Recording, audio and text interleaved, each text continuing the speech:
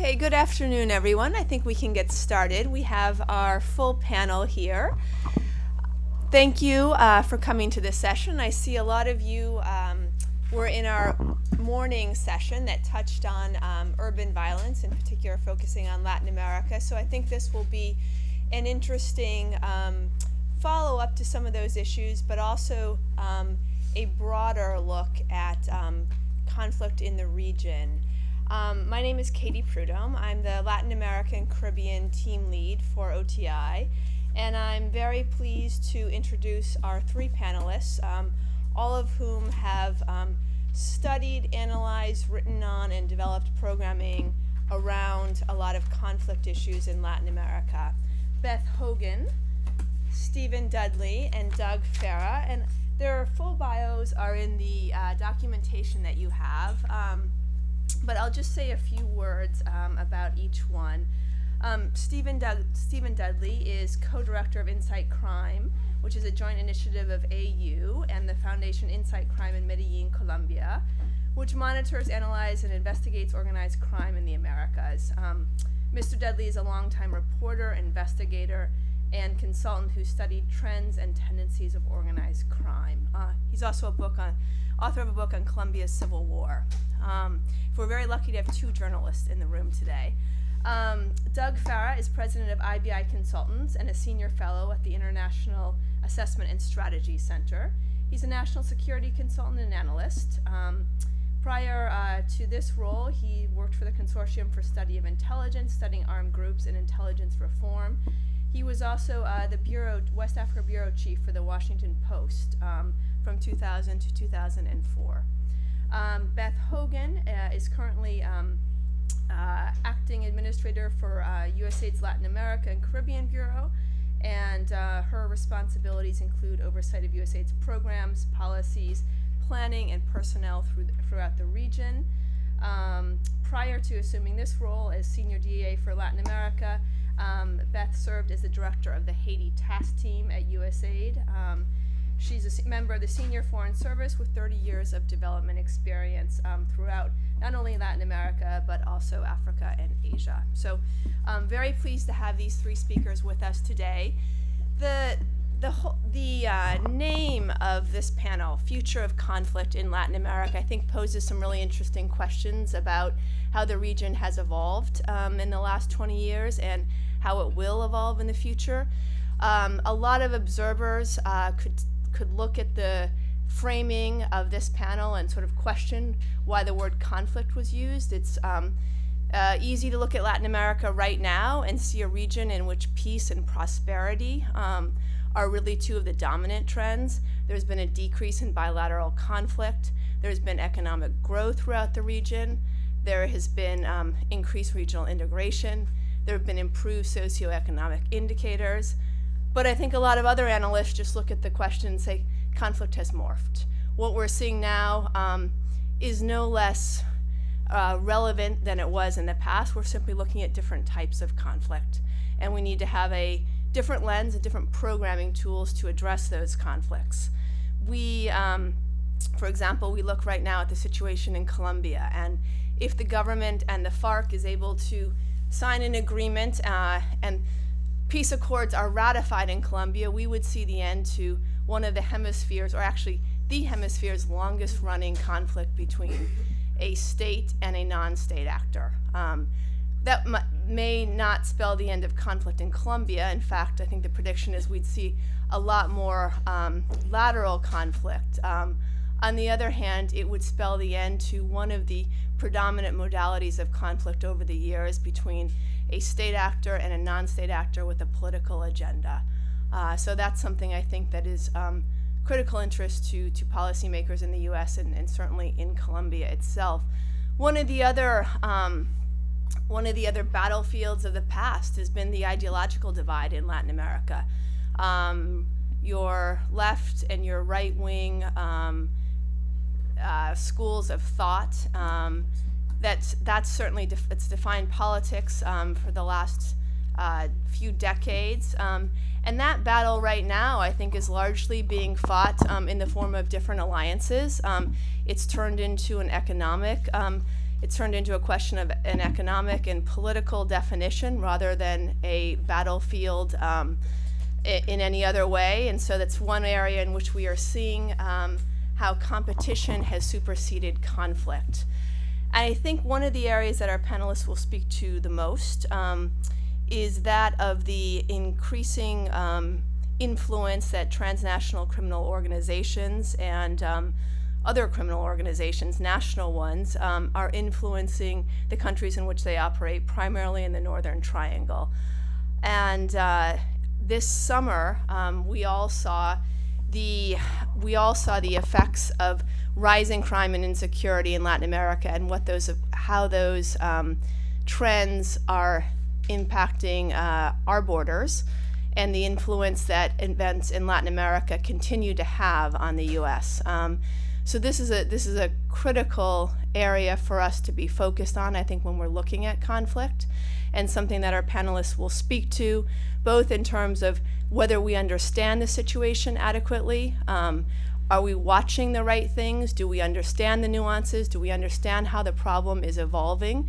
And do we have the right tools? Do we have the programming responses that are adequate and appropriate for this problem set? And we spoke to that a little bit this morning in our panel on urban violence, and I hope we can get further into that today. So with that, I just like Stephen to ask Stephen if he can kick off his presentation. Thanks. Can you hear me?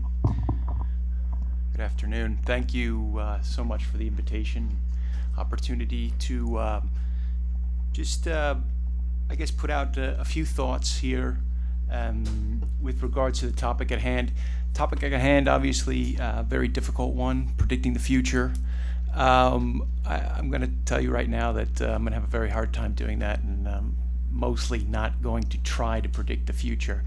What I'm going to try and do is lay out sort of three things that I think are steady when we look at the dynamics of organized crime. I'm going to speak mostly about maybe more from sort of a upper echelon or society building perspective with regards to organized crime, and leave my colleague Doug to talk more about things such as street gangs and relationship with transnational criminal organizations and those sorts of things. So hopefully that'll be a decent balance. There are three basic points that I want to relate to you before we open everything up to talk about them. The first, and again, I think that this is important to consider when we look towards the future, is if we need to think about the past. And the first is that in all instances that we've seen, that we study, what we see is that crime starts where a reliable guarantor, not necessarily the state, but a reliable guarantor of interactions between citizens stops.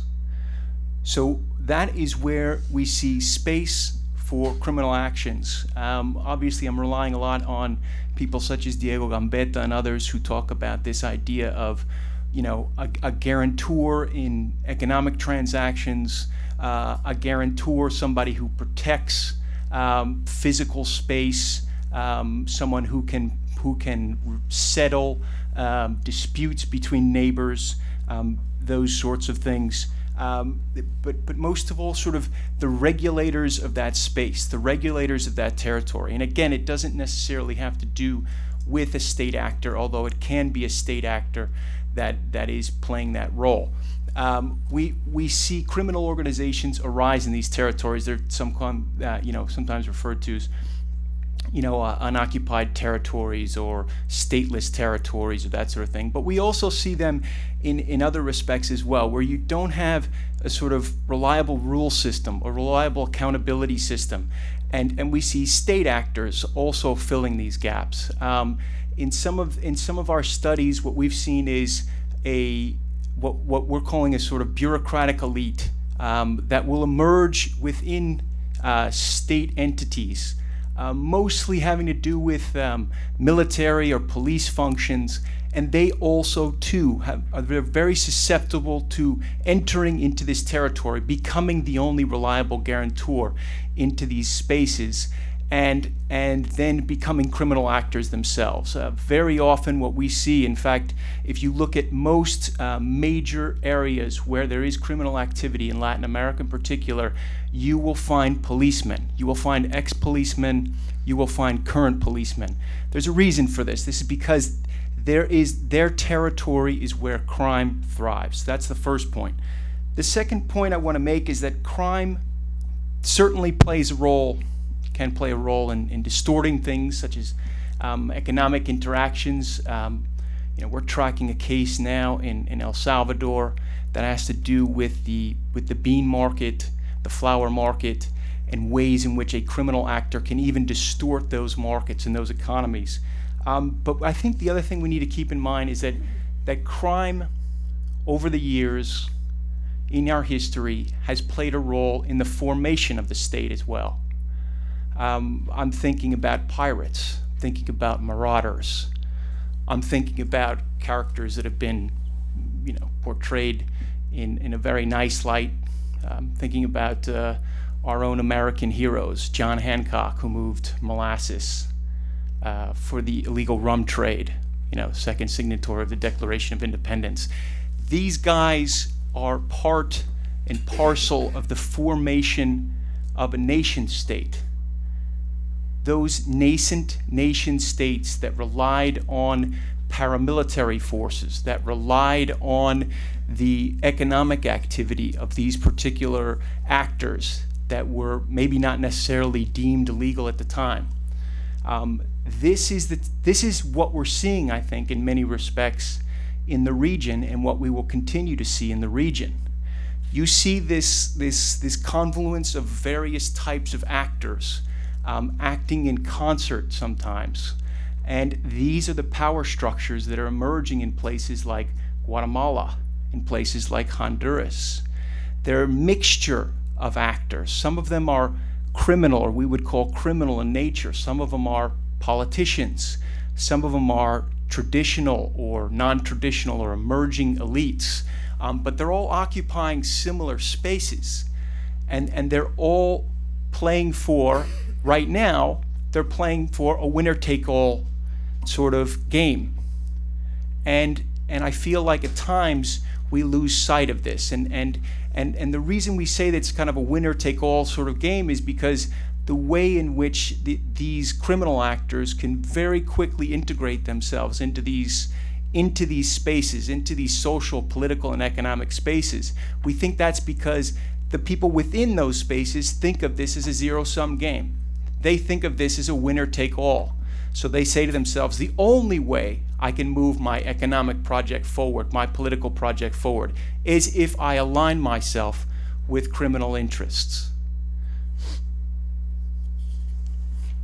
The third point I want to make, and this is also in the hopes that we can push the debate forward, at least internally. I'm not sure if you'll ever be able to talk about this in a public voice in any of your meetings at OTI or anywhere else, is that I think we need to stop using these terms good guys and bad guys.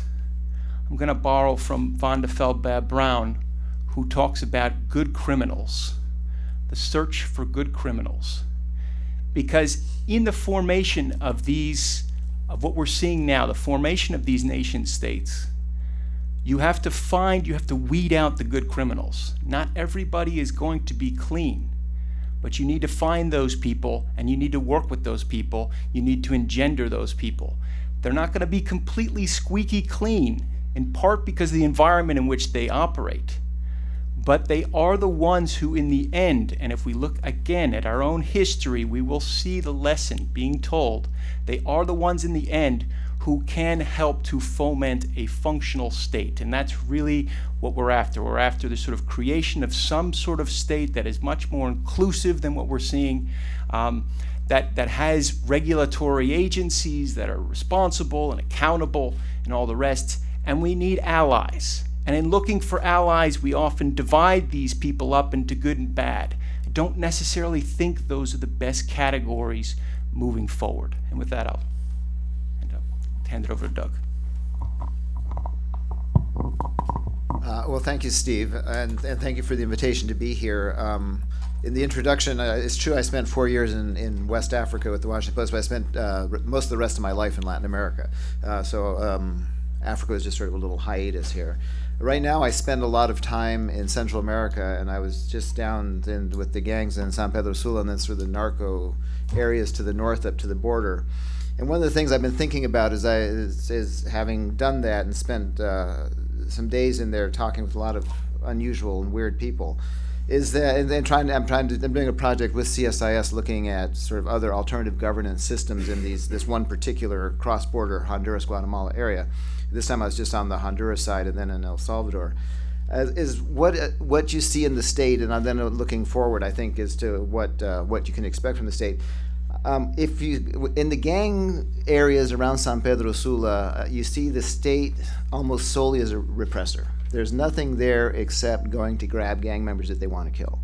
When we were there the day after the 3-hour shootout, when the police had gone in to get some gang members that they thought had killed two women fiscales who had just been killed a few days before in San Pedro. The gangs came out in force. The DCHA came out in force to defend these guys. They had a 3-hour shootout. The DCHA had AK-47s with 60 round clips. They have C4, they have grenades, and they fought the cops essentially to a standstill and they blew up houses. I'm going to buy the rubble of the houses. And eventually they called in the church to take the prisoners out to make sure they were alive when they got to prison, because otherwise they wouldn't be. So that's one sort of typology of the state in the region. The other is the state, and then we want to spend a lot of time on the border, El Florido crossing there. And there you have the state as a co-actor. Everything is negotiated with the state because they control that space, that crossing. And there are many pasos ciegos, hundreds of them around there. But for the security of knowing that your product will get from point A to point B across both border checkpoints, a lot of people go through the regular border. And I was like, well, why would you do that? It's because if they catch you outside, they'll take everything. Like if you go to Paso Ciego and the cops catch you, they'll just kill you and rob you. It's over. If you go through the formal channels, you will be able to negotiate your way through. So you have the state as sort of a co-actor.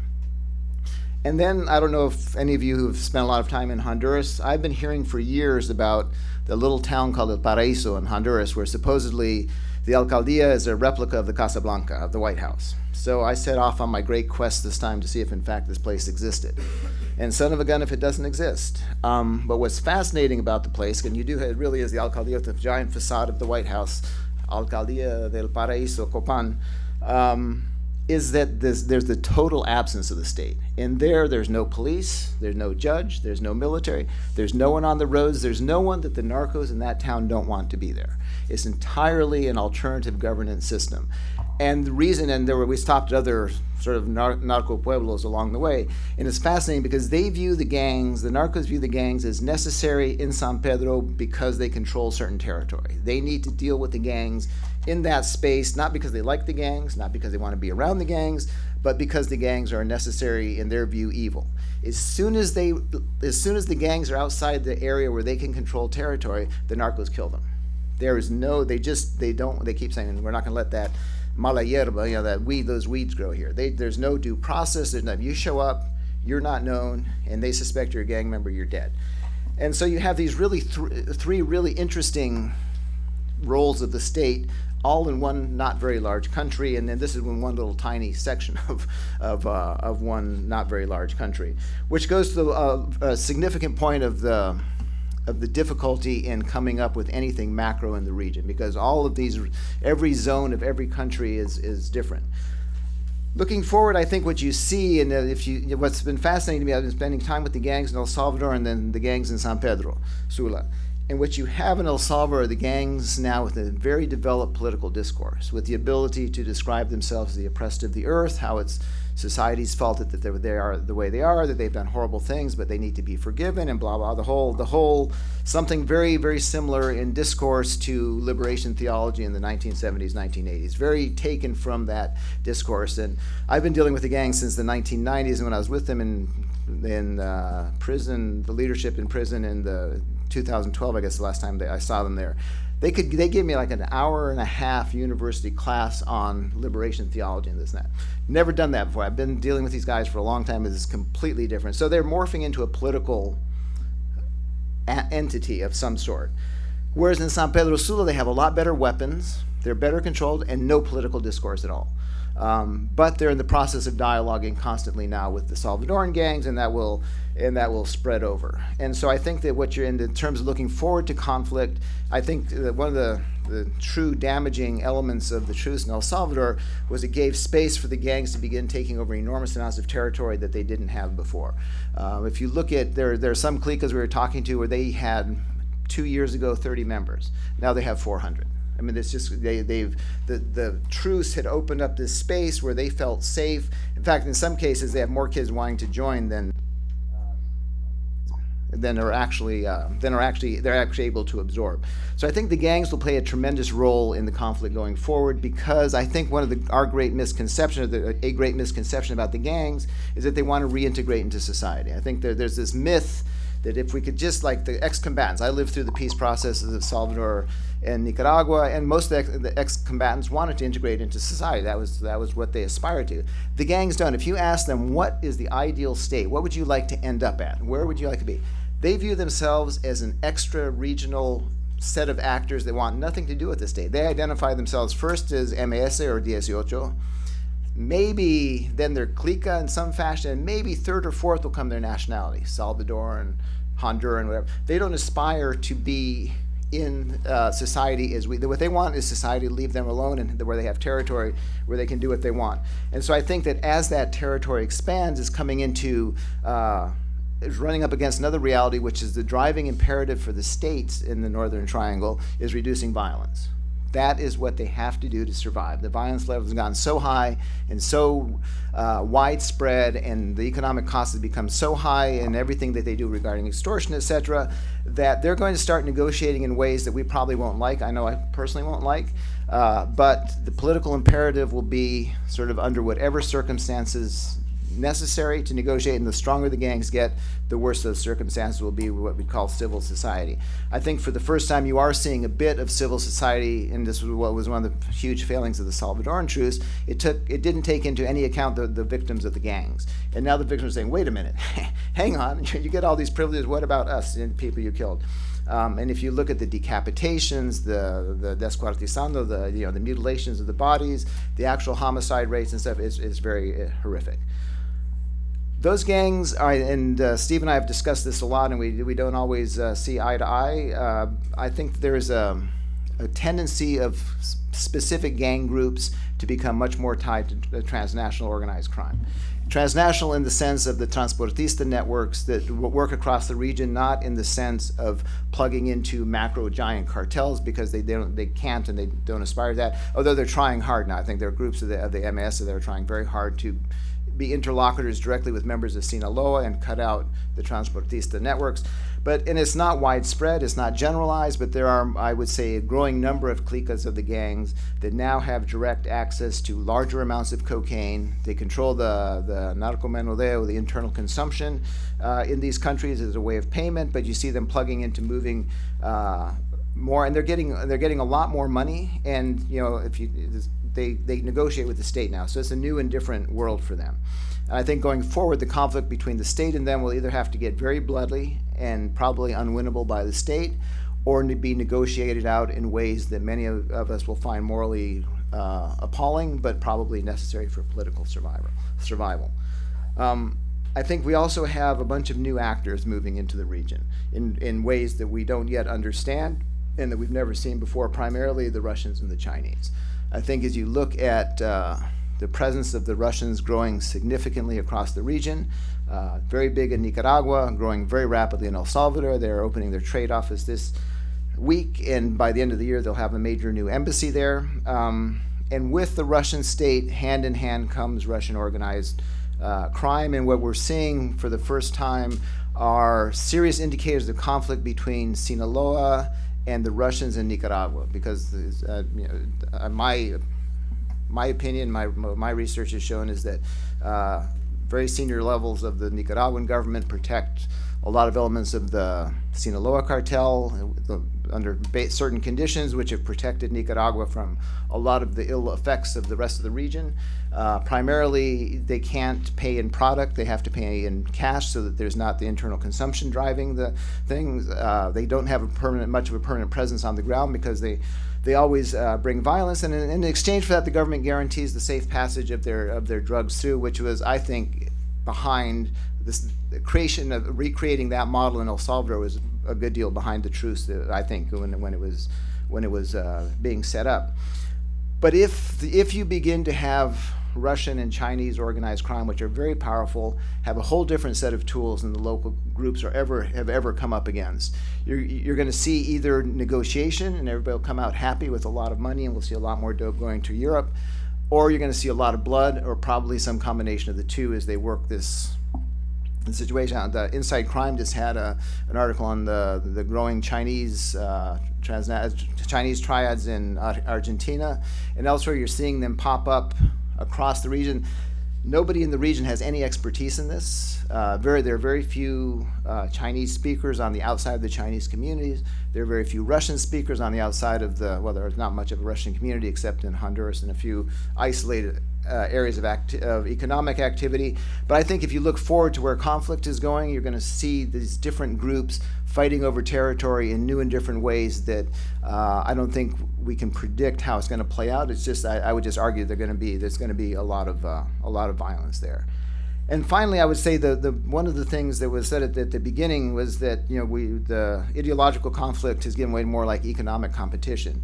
And one of the things I think that's hugely different now in the region than it was during the wars when I was living there and covering the wars is that you now have clandestine structures that survived the war on both sides, particularly the case I know best are in El Salvador, where you had the far-right death squads, you had especially in El Salvador, out of the FMLN, you had the Communist Party that was the sort of radical, the most hardline clandestine group. And after the wars, on all sides of all the conflicts, there were groups within those armed groups that didn't demobilize. And what you've seen in one of the reasons why you have this tremendous growth of transnational organized crime in the region, it seems like the virgin birth, right? There's nothing, then boom, you have all this crime. If you go back into the history and talk to the guys who were involved, essentially when the wars ended, these guys came, their clandestine structures that moved people, money, and guns during the war began moving people, money, and dope immediately in the post-conflict for survival. So they had structures already established, and they've grown with the difference that they can work together now. And so what you see in these groups I've been looking at in El Salvador, what was the far right always really good at? Laundering money, right? They were the rich guys. They knew how to move money. What was the left really good at? Assassinations, kidnapping, and moving people across borders clandestinely. What do you have now? The far right laundering massive amounts of money on behalf of folks who come out of the Communist Party and elsewhere who move massive amount of dope. But they're highly specialized. They've been doing it for years, and all of their if you want to do a predictive model of where drug trafficking is going to go, just look at traditional smuggling routes. This is where these guys will go because that's where they control, especially if you study the logistics routes of the wars, those are your major drug trafficking routes now. And it's really fascinating to look at that, but the difference now is that they can work together, and that also poses enormous challenges to the state. And I'll leave it there. Great, thank you, Doug. Great, okay. Thank you very much. Again, thanks for the invitation. To go back to those great talks just now, and before we leave the subject of conflict, because I was going to talk about response to these issues, I did want to note that if we're looking at the future of conflict in the region, we need to look beyond the very serious, profound issues related to organized crime and gangs, but also look at things like extractive industries and the conflict that that's creating, particularly in the Amazon basin. We just saw 4 indigenous leaders killed last month over their advocacy to ban extractive industries from moving into their territory. Also, climate change is creating an increased competition over resources, whether it's people who are fighting over water in the Corredor Seco or people who are seeing their livelihoods diminished because of rising sea levels in the Caribbean. And finally, we see conflict in areas of closing political space. I think you probably all saw the the violent, actually a very violent reaction of the state to student protests in Venezuela several months back. And we see that those kinds of closing spaces leads to that kind of violent interaction between state and civil society, which is very troubling. So I just want to put a marker out there that it's even more complicated than what you might expect. What I thought I would talk about is what's the U.S. government's response to this growing set of issues that we're talking about. Katie opened up the discussion by asking if we have the right tools and the right programs in place to address these issues. I think the short answer is no, and certainly not at the scale that we need to have. I think if those of you said that most of the folks here were in the session this morning on urban violence, so you've probably heard about some of the successes that we have had, particularly on the prevention side on working with youth, so I won't repeat that here. But these are just little drops in the ocean in terms of what needs to happen. And I think the UAC issue, the unaccompanied children issue, over the summer months really woke up the interagency and grabbed the attention of U.S. government leaders to what the root causes of that kind of out-migration is. And it's something that we've been saying for quite a long time, is that migration is just the symptom of the issue. The issue is lack of good governance, lack of economic opportunity, and certainly lack of security. And so we were then tasked by the White House to work as an interagency to come up with a new invigorated Central America strategy, which we have done, that uses those three pillars that I just mentioned as sort of the framework for what we would do in the region if resources weren't an issue. Now, of course, resources are a huge issue, which is why the president put forward a supplemental request over the summer months of $3.2 billion to deal with the UAC issue writ large, but a good portion of that was going to be dedicated to really investing in a very serious way in Central America across those three lines of action. That supplemental has not passed, but the administration has not given up. We're still going to try to find additional resources to invest in Central America. One could argue that we have underinvested in Central America for a very long time. I think there are a lot of people on both sides of the hill who feel that way, and those of us who follow Latin America would say the same thing. We certainly say in response to questions as to why our resources have been going down in Central America is because there's the rising private sector, and we're able to do a lot more through public-private partnerships than we have before. But this is beyond the reach of the private sector. It's beyond the reach of the governments themselves, and certainly the donor community. And so we really need to have a new framework for working together in a very intensive way to try to have an impact on tamping down violence and creating safer, more prosperous communities. What we're talking about is on the improved governance side is really tackling corruption. And this is going to take great political will. We cannot do this for these governments. They have to stand up and be willing to tackle corruption. And we can help them with that, but that political will has to first and foremost be on the side of these governments. We can help with institutional capacity building, but again, institutions are weak because people benefit from weakness, particularly in the justice sector. And so you don't get convictions, you don't get cases coming to trial because people can buy off investigators or prosecutors or what have you. And so it is a bit of a vicious circle. So political will and policy and regulatory reform are hugely important to improving governance in order to get a handle on these issues going forward. And then investing in economic growth. We want to do much more on trade facilitation, customs and regulatory reform, reforming the energy sector, and then of course education and workforce development is so important, particularly for the ninis, ni trabajar ni estudiar, this large cohort of youth who are not in school, they're not working, and they end up in gangs, either as victims or perpetrators of violence. And so that's a very important target group for us to be focused on.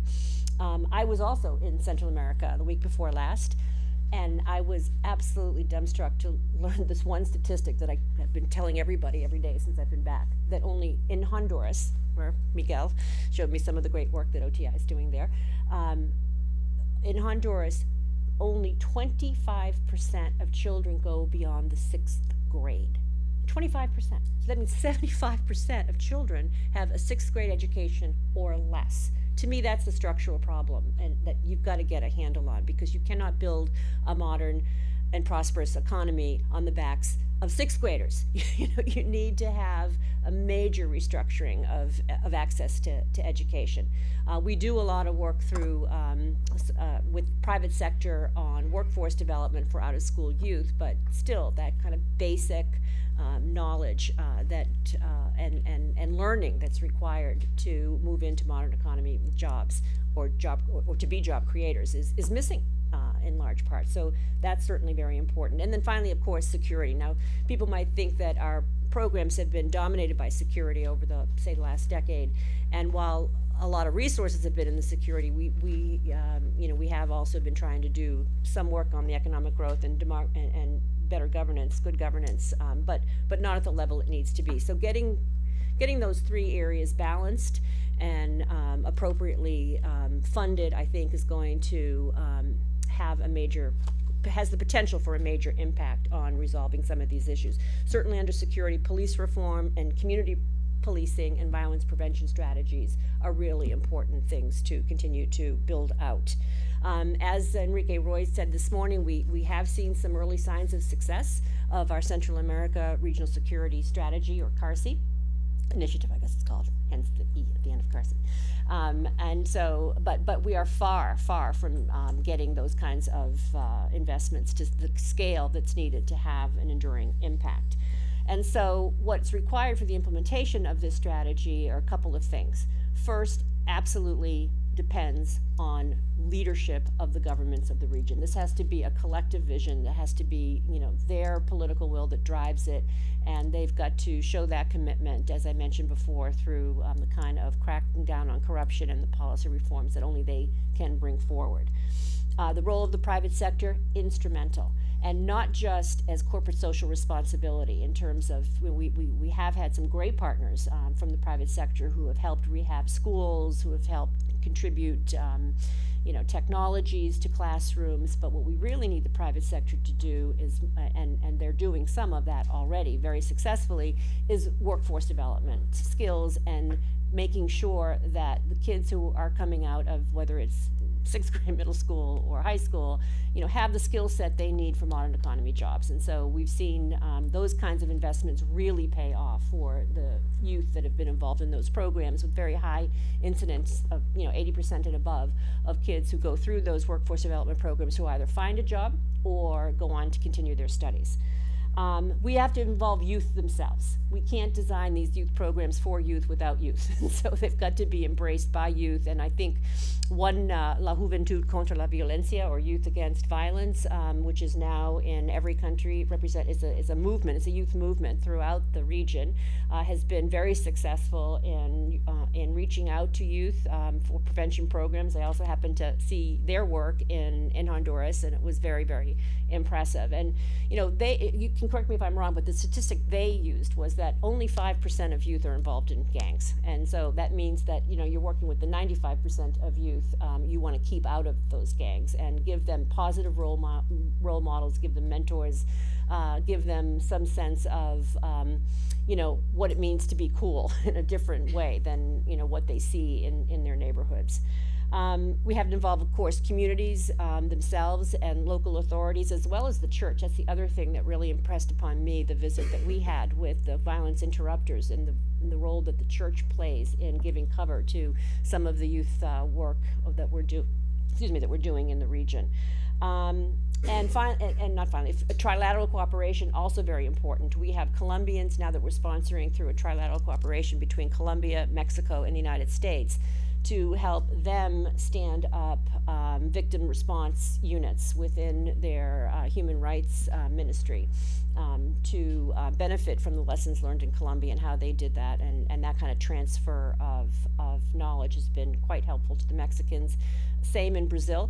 They're stepping forward to work with us in El Salvador to help on crime prevention based on the successful crime prevention activities that they've had in the favelas in Rio. So I think more of those kinds of South-South levels of cooperation can be very helpful going forward. And finally, I think the very important focus that we must maintain on women and the huge amount of gender-based violence that exists in the region is something that we cannot lose sight of, that even though gangs tend to be predominantly populated by males, and the victims tend to be primarily male, there is a huge problem in the region with gender-based violence. And what we have seen in Colombia, as an example, is that where you link legal assistance to psychosocial assistance and marry those two up, so you have a survivor-based method of dealing with that kind of crime, we have seen a 600% increase in the reporting of gender-based violence crime through the centers that we're working with in Colombia. And in El Salvador, we have stood up a couple of victim assistance units to focus specifically on gender-based violence. And there, again, because of the link up with legal assistance and psychosocial assistance coming together, we have seen that 100% of those claims of gender-based violence have actually been presented in a courtroom, and 97% of those cases led to convictions of the perpetrators. So again, I think that was a very important lesson learned, and something that needs to be scaled up. But that's the issue. How do you get to scale? And as I say, to get to scale, you're going to need huge investments. Certainly no one donor can take responsibility for this. It's going to require domestic resource mobilization on the part of governments in the area. It's going to require the investments of the private sector, of donors writ large, and as I mentioned, I think also emerging donors who are standing up their own from the region, who have a direct interest in seeing this tide turned. So I think I'll just leave it there, and then we'll open it up for discussion. Great, thank you so much, all three of you. I think that's a very interesting, albeit very sobering, description of the magnitude of the problem we're facing. And thank you, Beth, for reminding us of the other dimensions in which conflict plays out in the region. We've got about 20 minutes for questions, but I just want to start by asking all of you to maybe just elaborate a little bit further on a point that each of you touched on, which is the question of institutional fragility. I think, Doug, you said at one point the state is going to have to make a very difficult choice between something that's bloody and something that's unsavory. One of you referred to, or I think all of you in different ways referred to the state being either absent, complicit, or at very best, incapable. And Beth, you mentioned the ever-present critical question of political will. Given this, and given that we are in a scenario in which resources are scarce, there are other policy priorities for the U.S. government. Latin America has seen a decline in resources over the last couple of decades. What do you think is the most important? What role can the U.S. play, and what should our priorities be in assistance, given state weakness, institutional fragility, but given the budget scenario that we're in right now? Sure. Well, I think that to me is the $100 million question. I think institutions are. I think that getting to the root of the institutional weakness has to do with two things that Beth mentioned, which is primarily corruption. And I think that one of the factors that I find in the discussion on Central America, particularly in the cry for Plan Colombia for Central America and stuff, the political will is not there to handle that. And if you look across the Central American governments and what you can document on the corruption that has flown out, the Saca government, the Funes government, El Salvador, the other ones in the other countries, there would be billions of dollars. They had stolen half of what they stole and invested the other half, that we wouldn't have these problems. So I get really frustrated when they keep saying that we need all these massive new resources. No, what we need is the political will on the part of the leadership of these countries to stem the massive corruption that has deprived their people over the last 2 decades of the resources that they need. It's not, you know, I don't think it's rocket science, but that goes to the heart of the judicial system,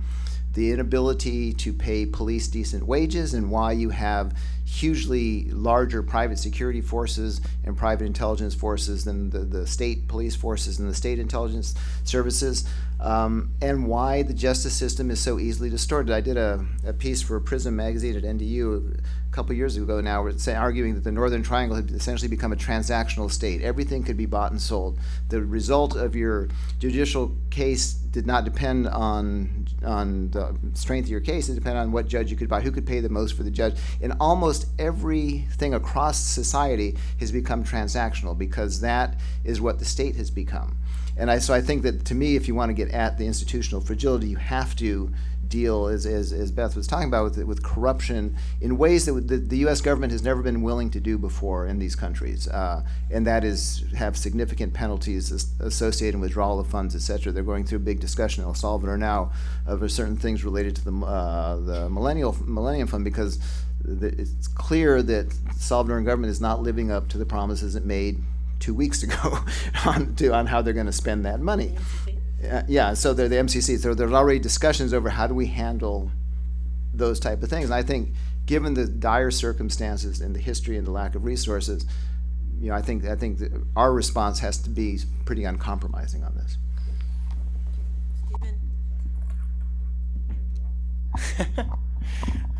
Well, yeah, I think this is the critical question.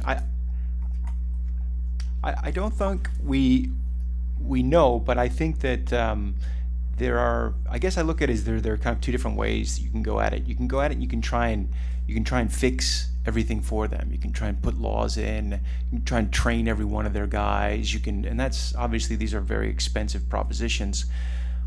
Or you can think about it as they have most of what they need. They even have quite a few, more than a few capable people in place to do it. We have examples of that. The one shining example of that is Claudia Paz y Paz in Guatemala, basically taking the reins of an institution that had undergone some serious reform, for sure, but essentially taking the reins of an institution that had largely been dysfunctional for many years, and making it, if not largely functional, certainly functional, and showing some incredible results. But we have other situations in which they're not such big examples, not taking over an entire institution, but even examples in Honduras, you know, where you have small projects that maybe a lot of their costs are for personnel, because they get ex-police and ex-prosecutors to work as interlocutors between neighborhoods that are suffering from great amounts of violence and those people who are suffering from the violence. So you get a trustworthy, this is what I was talking about, a guarantor, a trustworthy interactor between these 2 spaces, and you see results. That isn't that expensive, I think, in the scheme of things, creating spaces and paying for, perhaps at least at the beginning, some of these interlocutors who play an incredible role, and lowering violence by incredible amounts too. So there are these instances, but what can you do? What does OTI do, and USAID and others do? I think that they can do things that are extremely important, that go way beyond whether or not are we fixing it or not. I just think that is just the wrong way to start. I think you need to give them the space to fix it. What do? You need, what does the prosecutor who's working with you want? They're human beings, right? So they want space to do their work. They want political independence.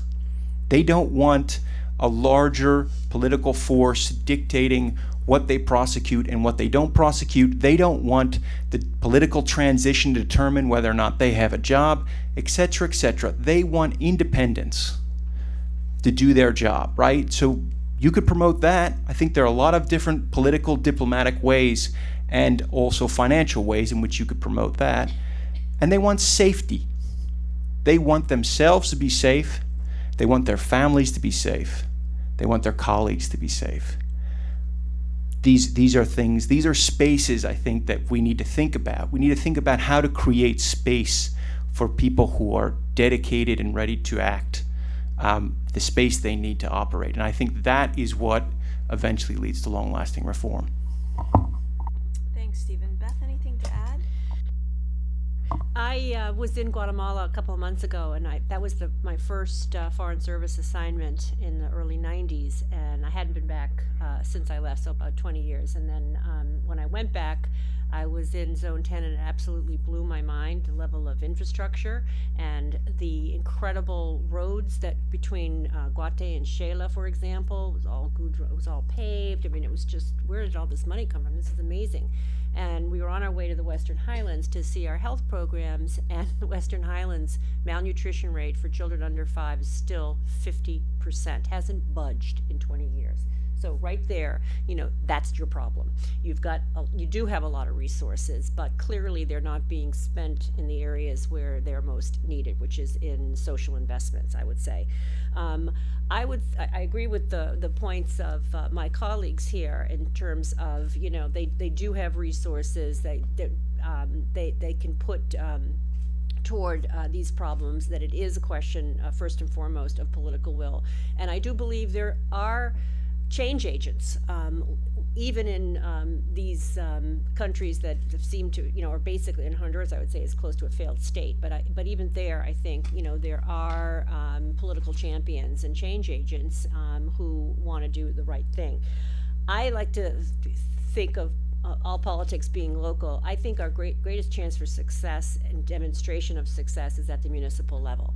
I think, you know, we have seen this through our community violence prevention programs, is that if you can work at the community level, at municipal level, help them just collect the fees and the taxes that they already, you know, have on the books, and then have an open participatory process about how those resources are going to get invested back into the community. Engage your leadership, whether it's from the schools, the hospitals, the you know, the police, civil society, on how you can identify where your hot spots are, where you need to put street lights, how you can reclaim some public space from gang ownership. If you could, you can do that at the local level, and we've seen it time and time again. And I think, you know, it's building on that momentum and growing democracy from the grassroots up that's going to be, I think, the answer over the longer term. Thank you very much. I'd like to open it up to the audience for any questions.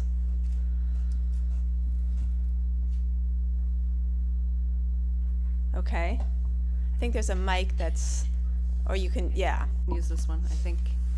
Thanks so much to the panelists for your interesting insights. I had a question. You mentioned, you know, declining resources on part of the U.S. government. It's certainly not also a trend if you look into European donors and so on. So I was wondering how you look into existing and emerging, let's say, regional integration mechanisms, but also regional organizations like SICA, like the OAS, CARICOM. We haven't talked a lot about the Caribbean, but how would you see the role of those actors, especially also regarding the linkages between the conflict issues and the organized crime issues? Because you touched upon both of them, and there's also, if you look at countries like you mentioned Guatemala, El Salvador, you also have linkages between structural conflict drivers and issues of organized crime. So how would you look at the role of regional integration mechanisms, but also the role of regional organizations to address these complex interlinkages? Thanks. I don't know if anyone would like to speak to that first, or? Well, I totally agree that these are regional problems and they require regional solutions, because, you know, you push on gang violence in one place and it can just simply move across the border into someplace else. And so the role of regional institutions is critically important to this, particularly as it relates to economic growth. As I mentioned, trade harmonization, customs and regulatory reform, I think, will open up these countries for greater investments, and so therefore SICA has a very important role to play. But also, I think, developing these communities of practice across borders and identifying what is working.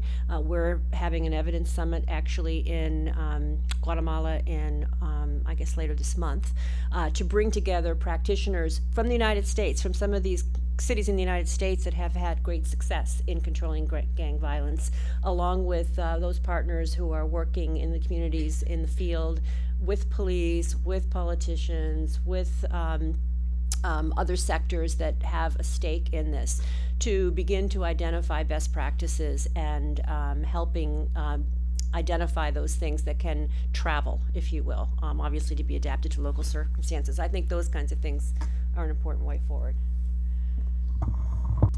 Any other questions, Enrique? Yes, it's more a comment, and it's probably connecting with experiences in the U.S. And many also in Latin America, because I think what we have seen is that we have been able to really show reductions in violence when we focus all the resources on the 5% and not in the 95%.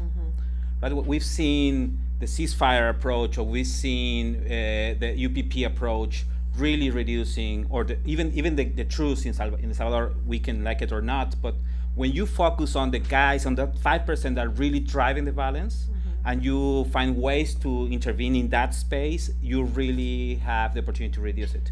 And I think and I say this as a counterpart from the Mexican government when I was in that position, I think the theory of change we're working with is working with that 95%.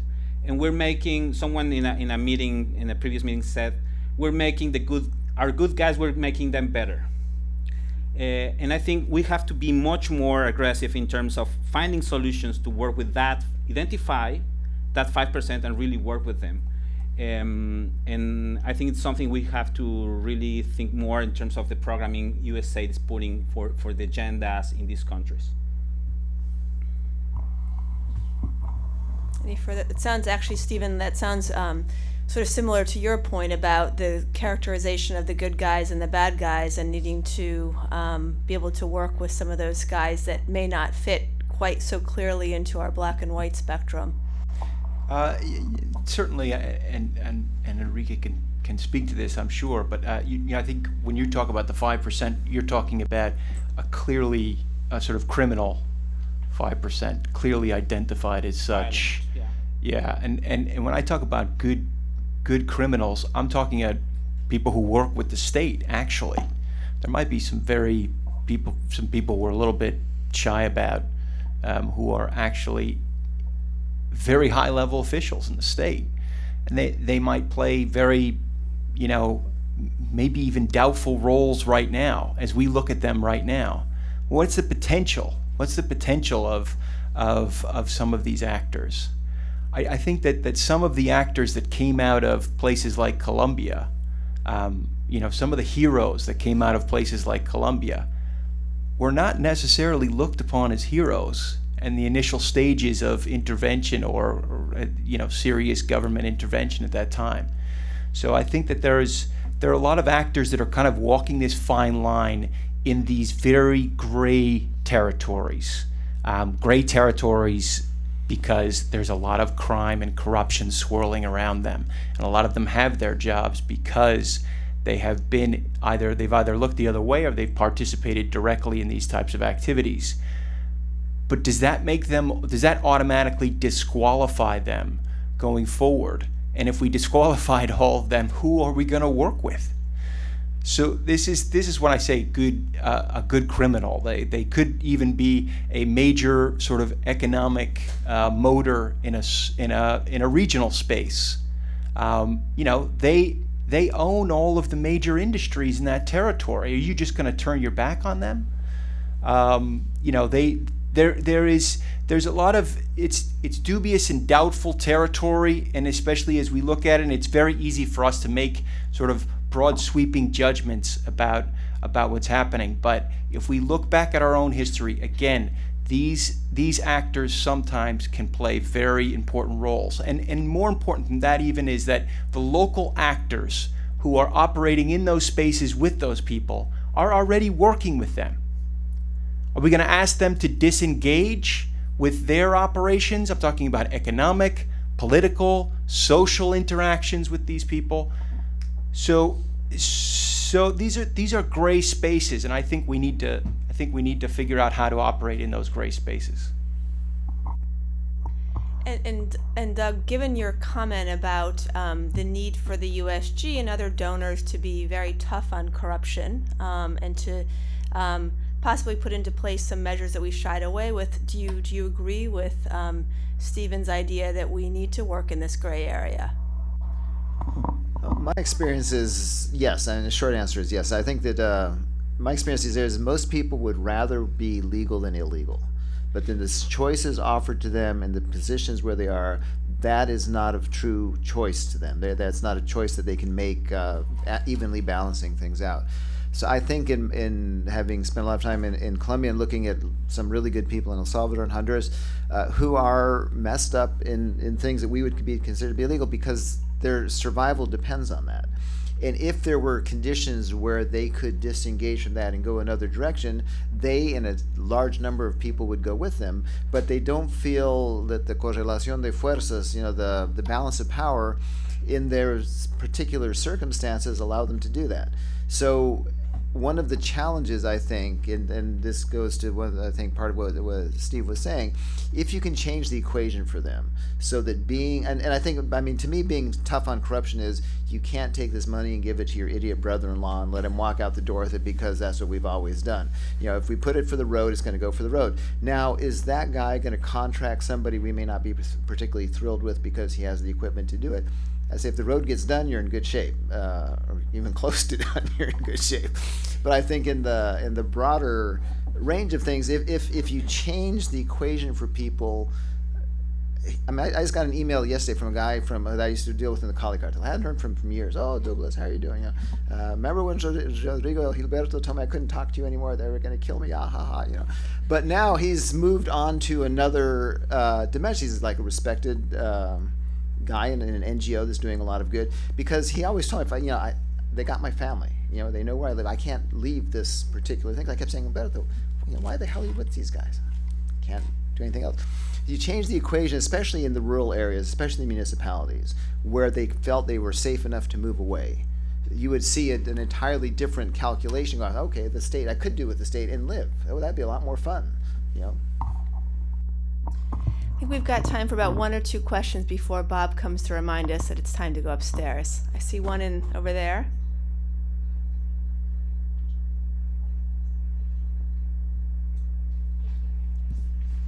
Thanks very much for your comments. I wanted to ask, to what extent do you see civil society organizations that are working around peace, justice, and security creating coalitions or working together to guarantee security in their own areas?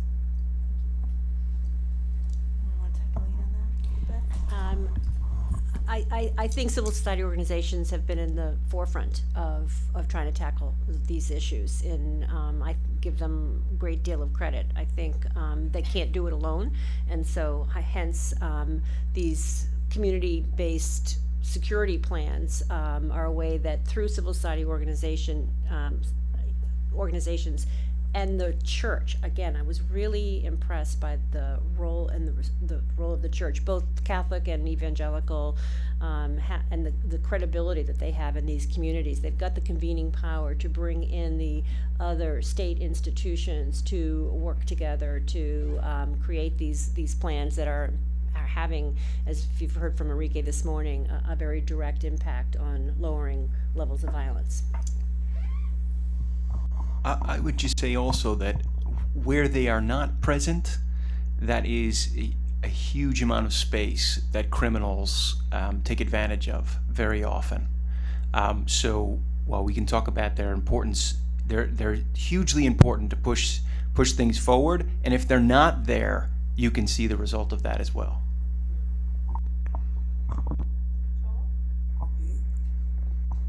Two points. One, I know that there are better guys and worse guys, or good criminals or bad criminals, but very often you can get yourself into the problem that they got to in Colombia, where they ended up with the guys fighting the guerrillas, the paras, being they themselves another force for evil.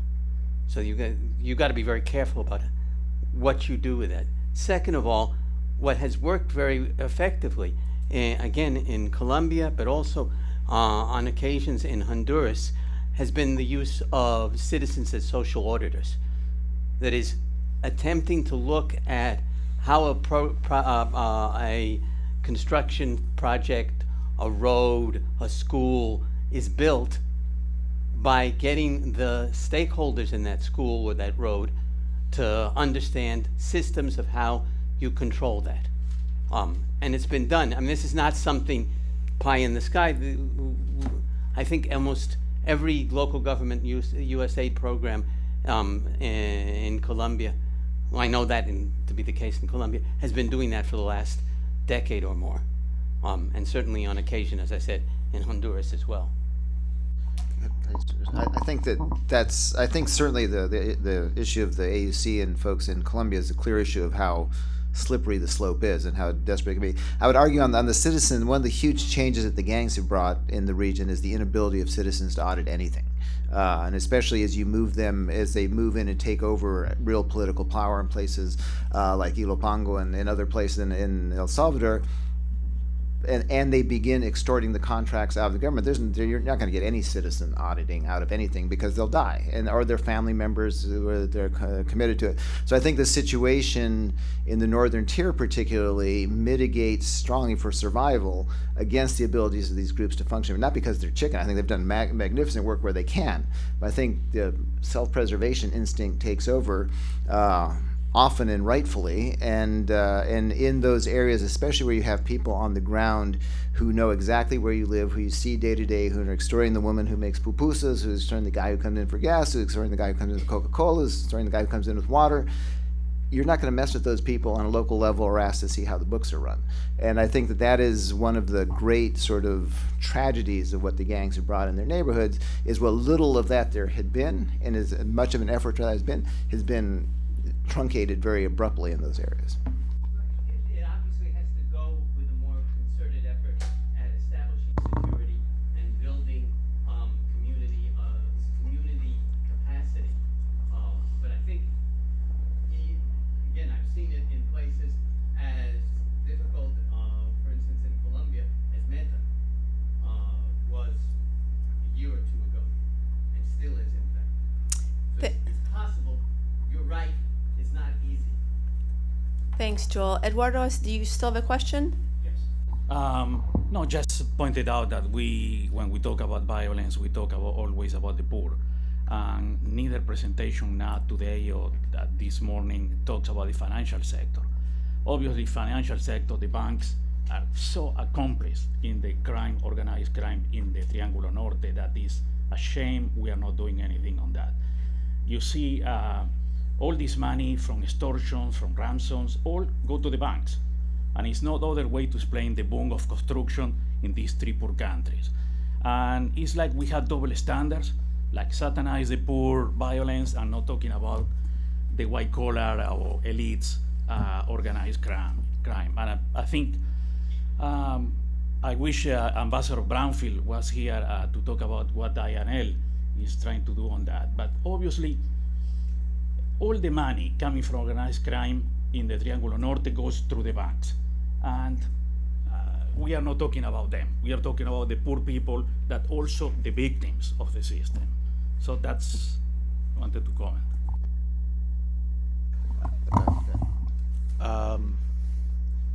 I mean, yeah, absolutely agreed. You know, we're doing a 2-year project on elites and organized crime, and obviously we're looking at how these things are intertwined. I think that at the end of the day, the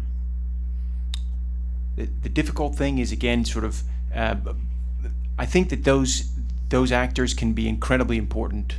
Not only do you have to sort of monitor them, but they also are incredibly important in terms of agents of change. So I think that there are, what I would say about that is that there are leverage points there too. And I think that the U.S. And other institutions don't use the amount of leverage that they have in the way that perhaps they should.